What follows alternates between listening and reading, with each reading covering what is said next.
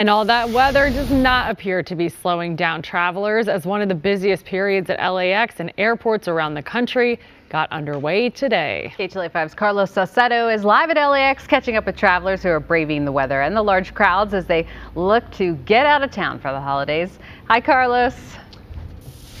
Hey ladies, good afternoon. We are staying nice and dry here inside the live truck, but a different story outside. We are on the horseshoe around LAX. Let's give you a live look.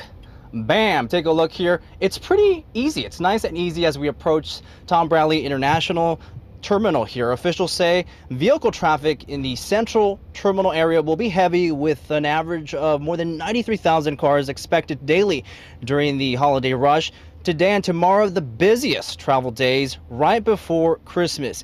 As you can imagine, though, a mad dash. This is how it looked inside the Delta Airlines terminal this morning.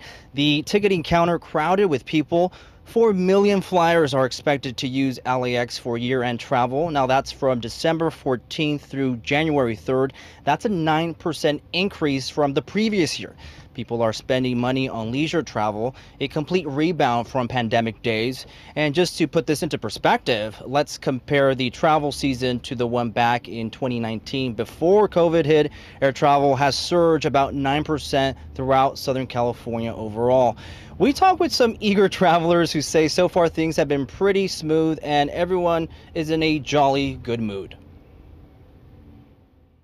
No long lines yet. We were expecting a lot more long lines, so we came in early, but it was fine at the airport. Typically it's sunny skies, right? Just to see it raining, what were you expecting? A little surprising, but I mean, I did the weather report before coming. At least it stopped. Why did you decide to be all festive?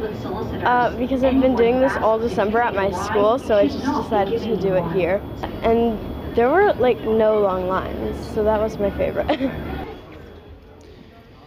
The United Terminal was starting to get a bit busy this afternoon. The main wait, people getting their belongings from baggage claim. So if you are traveling this holiday season, here are some tips. Do not put liquids in your carry-ons.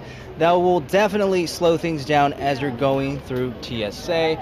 And taking a live look, we are passing through Tom Bradley International, the terminal here. So again, things are pretty smooth, not bad. If you are coming, give yourself at least 2 hours for domestic flights. That's 3 hours for international flights. But ladies, it's been really nice. It did take us a bit, like 25 minutes once we got from Sepulveda onto the horseshoe earlier, but right now it's not looking too bad. So happy holidays. I hope you've enjoyed cruising with Car Sauce. I'll send it back to you in Hollywood. Yeah, I was gonna say nice multitasking there, Carlos. You look good in that light.